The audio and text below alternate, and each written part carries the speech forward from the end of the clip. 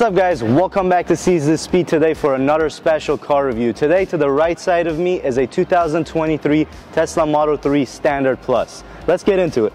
Now if you've been watching the channel for a little while, you know that I'm a true gearhead. I like gasoline powered vehicles, whether it's your trucks or your little sports cars or anything of that nature, things that make some noises and drive with a bit of soul. But I was super curious to get my hands on what the fuss is about. You know, this car's been extremely popular out there.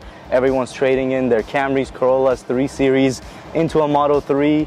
And I really wanted to see if it's as good as advertised. And this particular one might not be the best representative for the super crazy performance and acceleration, but the rear wheel drive model is the one that's best priced for most users, starting around the 40s. But options gets a little more expensive, but with the tax incentives you can get these well in the 30s, which is crazy. I mean, a highly optioned Toyota Camry or Honda Accord can cost that much. Even a fully loaded Corolla could rival this, price-wise at least, and even in size and, you know, the body style and things like that. This particular one, as I mentioned, is the standard range or the rear wheel drive, about 270 miles on a charge. You can obviously go to a dual motor or a performance after this, which will give you better range and also better 0 to 60. So usually when we look under the hood of a vehicle, we're talking performance. However, this is not really a hood, it's a frunk, and it gives you a little bit of storage. And as I should demonstrate, it's probably enough for a small backpack, nothing too crazy. However, let's talk about performance while we're at it. This thing, as I mentioned, does 270 miles of range, and it does 0 to 60 somewhere in the 5s. I believe it's a 5.8 seconds 0 to 60. The all-wheel drive does 0 to 60 in 4.2 seconds and gives you about 325 miles of range, and the performance is supposed to do 3.1 and gives you 315 miles of range. And while we're looking at all the storage space of this vehicle, it does have automatic open and close trunk. It looks like it could be a hatchback. However, this glass roof one-piece thing doesn't allow it to. And this is the storage we get out of the Tesla Model 3. It's actually a pretty deep trunk. If you look, you have a lot of room before you get to the seats, and you can also fold down the seats to give you plenty of more room. There's a little bit of extra storage down here where your spare usually is in most cars.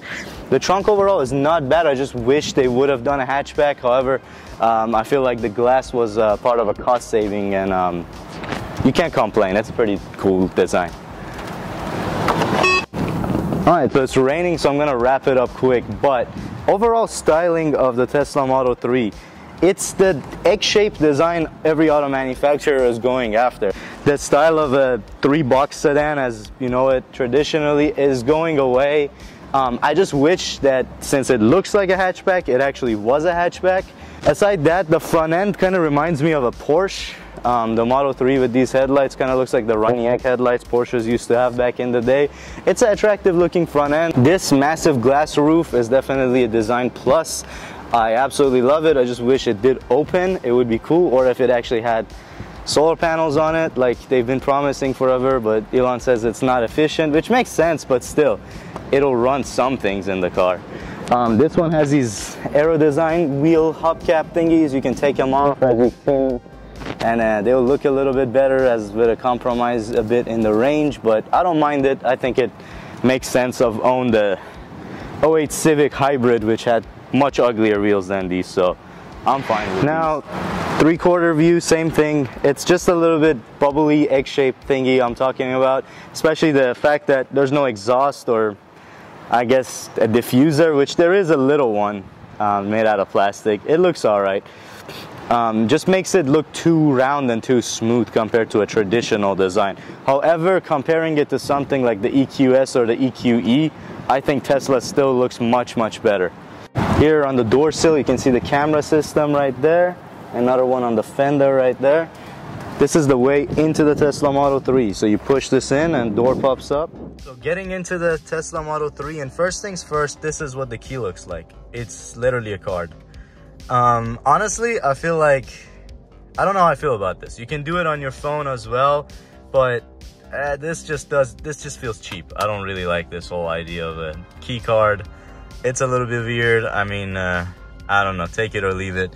It's on the door pillar over here. To unlock it, you hold this next to it and the car unlocks. Same thing. You can also turn on walk away lock and unlock, but I don't know how good and trustworthy that would be.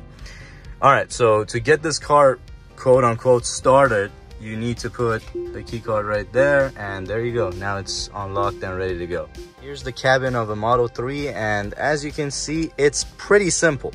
There's really no clutter, nothing crazy. It's a giant screen which has literally every information and control in this car, aside a couple of physical buttons like your hazards up here, which I think legally they had to put a physical button in. And also your gear selector, which the Plaid doesn't even have this anymore. It's just kind of assumes where you want to go, or you have the swipe thing on the new screen. And then you have your turn signals, which the Plaid also doesn't have. When you turn the turn signal on, you get a nice view of your blind spot. And also your windshield wipers are on here. It's just press this button and boom, there they are. And then if you want to control them, you have to go ahead and change the speed on here. So and put it on like maximum speed. Boom, that's what it looks like. Auto. There we go. All right, the next important actual physical button in this car are these two wheels on the steering wheel. So this one right now is controlling the volume. However, if you were to, for example, want to set your mirrors, you would click that and then boom, look at that. Now it's serving as your mirror control. Or for example, if you were to go back and change your steering position, for example, boom, now it's controlling that. Right and left telescopes it, up and down is up and down. So these better not go out, or half the functionality of this car is up in there. The rest of the center console, you have wireless charging pads, 2 of them specifically, which is pretty neat. You have a little storage situation here. It's actually pretty deep and pretty roomy. You have cup holders, and then you do have a little center storage which goes all the way underneath your cup holders in there. And then you have your door pockets, which has a cup holder in the front. And when we're looking at the door panel here, it's pretty simple. A little bit of Alcantara suede looking stuff there. Wood trim over here, which follows on the dash. There is how you open the door. It's an electronic door popper like the Corvettes and things. But there is a manual override in case you're trapped in. So everything else, as I mentioned, is over here controlled in this screen. From all your steering and driving functions, to your charging, autopilot, to updating this thing, which was one of the first experiences I had with it, was sitting in here for 30 minutes for a software update, which makes me wonder about how doomed we are in the future with these cars. I hope that gets faster and better, because I don't want to have to explain to my kid I was, updating my car, and that's why they're late to pick up in the rain. So speaking of things you control with this screen, climate control. So this climate has been through a few updates, but as you know, this car doesn't have any physical looking vents. At least everything behind the dash over there is a giant vent going around, and it's actually a pretty cool look. I like it. But this is how you control where the air goes side to side. Oop. This is how you control it up and down. It's pretty neat. And then you also have modes over here, like you have camping mode, you have your pet mode, which is pretty neat. This is actually a reason I would get an electric car, because I sleep in my car sometimes when I go camping, and it's either super hot or super cold outside.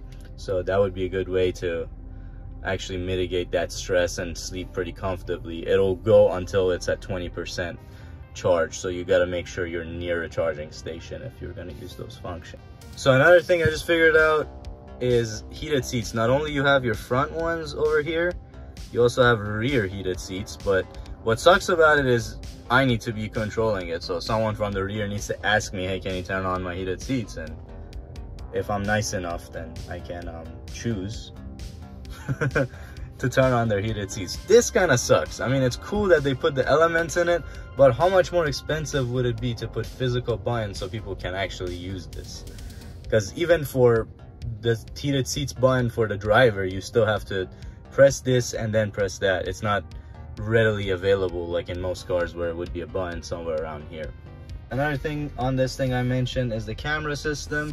This particular one only shows you the 3 views, the rear and the 2 sides, which is pretty decent for the price point, but no crazy bird's eye view or anything like that. However, the quality is actually pretty good. Another thing on the Tesla, of course, you have a bunch of apps, which is pretty neat. You also have a shortcut access to the heated seats and your heated steering wheel and things like that, which is also pretty nifty, but still a physical button would definitely be better. You can play games in this car when you're charging, so you don't blow your brains out while you're waiting a whole hour to get this thing to full battery. A little bit less than that, I'm over exaggerating, but still it's not as fast as putting some gas in it. You have to have some patience or nothing better to do with the day. Speaking of games, I played backgammon against Super Tesla and I beat that thing, so take that, Elon. This game is also sick. If you like Mario Kart, it's a bootleg version of it. It's kind of cool. You just kind of look dumb because you're running the wheels of the car left and right when it's charging. Speaking of the rest of the gimmicks of this thing, of course you've seen the light show.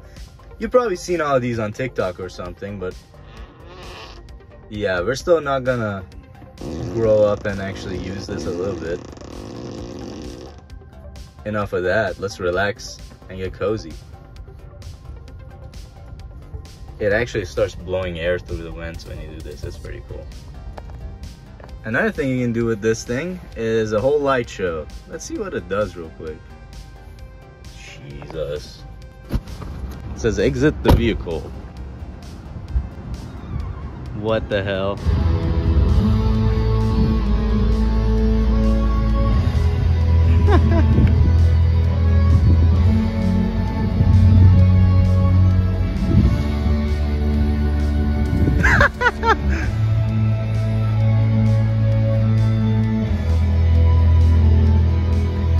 This is so stupid.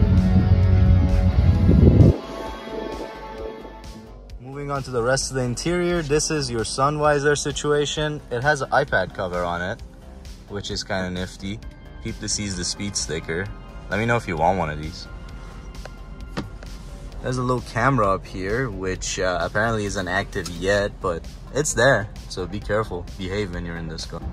Another cool thing that I mentioned in this thing is this ginormous glass roof, which is pretty cool, especially if you want to put like a GoPro or something onto it. And you also have rear climate for your back seats. You also have USB-C to charge. Nothing else, pretty simple back seat. Let's see how I fit back here. All right, so let's hop in the back seat and see how's the space back here. Okay, so I'm about 5'10", sitting behind near my seating position. We have a pretty decent amount of leg room, although my feet are kind of stuck under the seat, so not a whole lot of room back there. Because of this glass roof, it actually allows for quite a bit. If we had an actual headliner in here, it wouldn't be a whole lot, but since there's a layer of glass above my head, I have decent headroom over here. If I were in the middle seat, it would be a little tighter and closer to the roof, but still, it's usable. I can actually sit back here. And also the legroom is not compromised because not like a 3 Series or a rear wheel drive back seat. The floor is flat.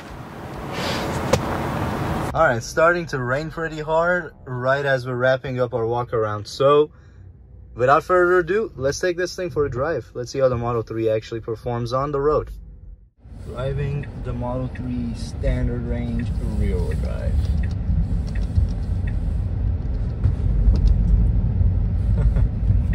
Dead silent. I mean, the only thing you guys are hearing right now is the air conditioning, and that's it.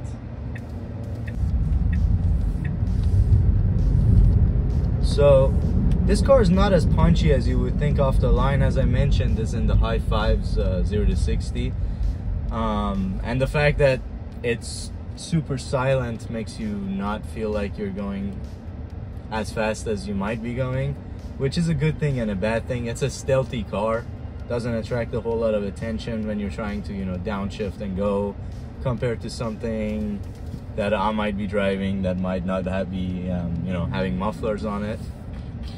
First thing you notice when you get behind the wheel of the Model 3 is the lack of a gauge cluster in your field of vision. It's kind of weird, but you do get used to it. And that chime was to tell me that the light is green. But you do get used to it. You just kind of have to look a little off center. But aside that, all your information is on this wonderful screen. You can do a whole lot with it, but you can do a whole lot with it. It's too much sometimes. You're trying to do some simple task, I don't know, mess with the aircon, turn on your heated seats or something like that. And especially for somebody, if you're letting someone borrow your car, they're not used to driving something like this, it's gonna be interesting. So the first off the line on this is pretty soft. It's not gonna push you to the back of the seat, and I think that's how it's tuned to be. But what really amazes you is when you punch it going like 20, 30, 40. It's incredible. The way it just slams your head to the seat. No powertrain lag. There's no transmission kick down. There's no turbo lag. There's no revving your engine. It just hooks and books. That's it. Going 30 right now.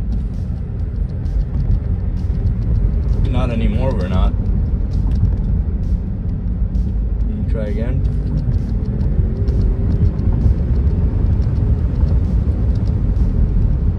Oh yeah, I mean, it's crazy that it does that while making absolutely no noise. I mean, it's just a little bit of, I don't know what to even call it, like powertrain noise, like gear noise, wind noise, something like that. That's it. And as far as handling goes, since this is the lighter Tesla compared to the rest of the Model 3s, this thing actually handles surprisingly well. And you don't need to worry about, you know, you're going through a corner in an automatic car, it might kick down and it might, you know, lose traction. With this thing, it's super predictable. You know exactly how the car is going to behave. The steering has a little bit of lag tuned into it for safety, but it's still super direct, especially when you put it in sport. It actually has a decent bit of weight to it, unlike a lot of modern cars. You can, of course, put it in the most relaxed mode and pretty much move it with one finger. As far as the safety features in this thing goes, I mean, I'm not even gonna get into all of that because there's plenty of videos out there that shows it.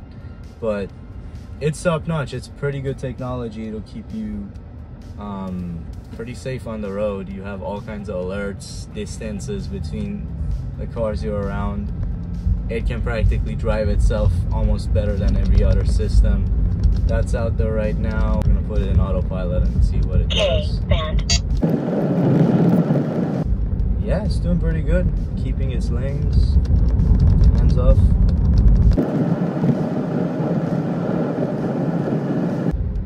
Yeah, it's not even the slightest bit of worrisome. It's actually doing a great job at seeing the lanes, and this is a regular city road. It doesn't have very clear lines either. I mean, I could read a book right now or anything else other than drive. It's crazy. I mean, we've been replaced. If you really want this thing to drive for you, it will, and it'll do it well. You'll never have to drive again. That's the biggest selling point. I mean, aside it being electric and going on a full charge right now for $20 and change, which with these gas prices, a regular, even good on gas hybrid vehicle would be at least $30, $40, maybe $50 to fill up. All right, we're gonna go ahead and get this thing up to speed and on the highway a little bit. I mean, regular driving on the road, it's just like any other small sedan, like your Corolla, Camry, Kia Forte. I mean, I'm sorry I keep comparing it to that, but sorry not sorry, that's what it is. It's really good at being a car. That's what it's designed for, and it does it pretty well. It does a pretty good job of it. Plus a whole lot of extra features, like the fact that it can practically drive itself. It's pretty quiet, but it does have the frameless doors, so there is a bit of wind noise coming in here. For the price range, compared to its rivals, like the things I talked about, even compared to a base 3 Series, if you hate driving and you want things like this, you want your car to just drive for you, and you hate the noise a combustion engine makes. You want something super silent, and also you don't mind sitting 30-40 minutes at a time to charge. This battery, I definitely suggest a Tesla, especially this one. I mean, it doesn't break the bank. It's a pretty good deal, especially if you hurry up and get one before the government incentives go away on these. And I believe that is all I have for the Tesla Model 3 standard range. Let me know if you guys want me to get a performance or a Model S or another electric car on the channel, but it's been definitely an experience driving my first electric car. I hope you guys enjoyed this review of the Model 3. If you did, make sure to smash that like button, subscribe to my channel if you're not. A lot of new videos coming out, so make sure you are subscribed. Whole lot of different reviews, different project stuff coming to the channel real soon. But as far as this one goes, this one is over. So thank you so much for watching. Have a great day. Peace out, and I'm out.